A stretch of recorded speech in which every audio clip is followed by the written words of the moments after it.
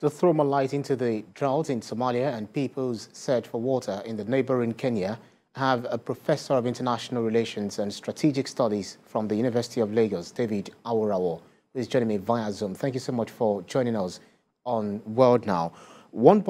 Actually 8 million people are affected by the worst drought in over 40 years in Somalia. How do you describe the situation in the country, looking at the fact that this wasn't the first time the African country is experiencing this? Thank you very much for having me on the program. How do we describe such a situation? It is dire, it is catastrophic, it is concerning because so many people are affected by the drought, and the impact is very clear, very visible. Just like you have said, about 8 million people are, facing drought, not having enough food to eat.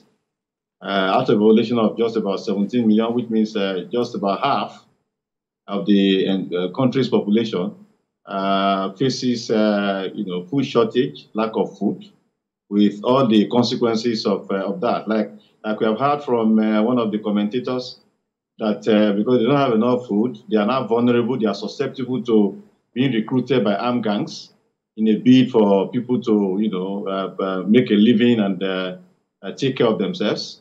So these are the, ramifying consequences of the drought, which, has affected the country. A country that is already in that straits in terms of economic development, arising from the violence that the country has experienced in the last close to 30 years now. So all of these are, negative, issues that have affected the country, which the international community needs to, wake up and try to support the country so that the impact of the drought will not create something beyond what the country can handle. Yeah, being caught between drought and Shabab militia is never a good experience for the Somalis or anyone. These are they who are at the mercy of nature and terrorism. Do you think the world is watching them unconcerned? Well, the world is doing something. The World Food Program and some other humanitarian bodies have, in fact, we know about the extent of the problem because of the, what governmental organizations, the government organizations have done in the country. And of course, they have also intervened to try to provide food. But how much intervention can you carry out to feed 8 million people who have been affected by the drought? So the world, yes, the world is doing something. There's something too little, which is why we are those who understand what is happening there are calling for more help, more support to be able to assist the country to cope with the hunger that it faces arising from the drought.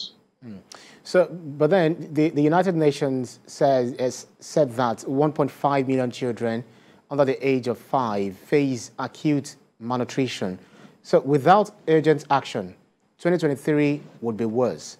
So what kind of urgent action would you recommend at this point in time? We understand that the United Nations, along with some other bodies, we, are planning to organize some intervention, programs in which well-meaning people around the world will be invited to support one way or the other. That is a step in the right direction because the extent of the drought and food shortage is such that requires far more involvement than what we have now to be able to assist the country. And it is through, a call for support through organizing such programs where attention of the world will be drawn to what is happening in the country, and those who want to help can assist. It's only through such, multi-track approach, multi-level intervention that something close to what is required will be got for the country. So right now, there is not enough, but creating awareness regarding it and urging the rest of the world to assist is the way to go to be able to assist Somalia. So, but then without water, the people and their livestock will continue to die. Is there any other ways to ensure sustainable water supply through artificial means? I'm not sure which water is very close to them that they could channel, maybe make a tunnel towards the place where they are. Do you think there is anything that can be done in that regard? Of course there are. There is technology to address water problems.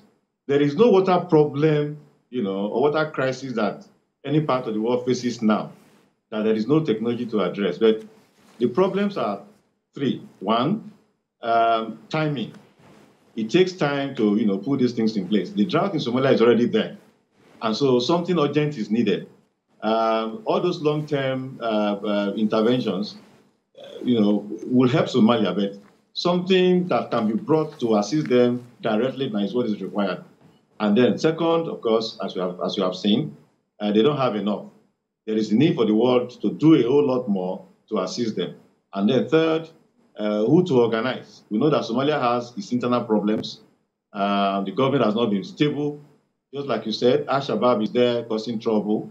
In fact, the problem has been exacerbated by the terrorism of Al-Shabaab and the rest. So all of these are challenges.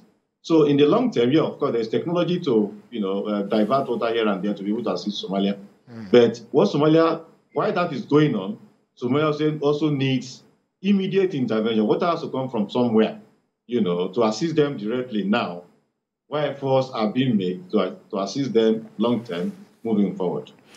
Well, then, only God knows how the whole thing will end for the people of Somalia, especially with the emerging climate situation. But then, we have to move on with some other issues. Professor of International Relations and Strategic Studies from the University of Lagos, David Aworawo. Thank you so much for your time.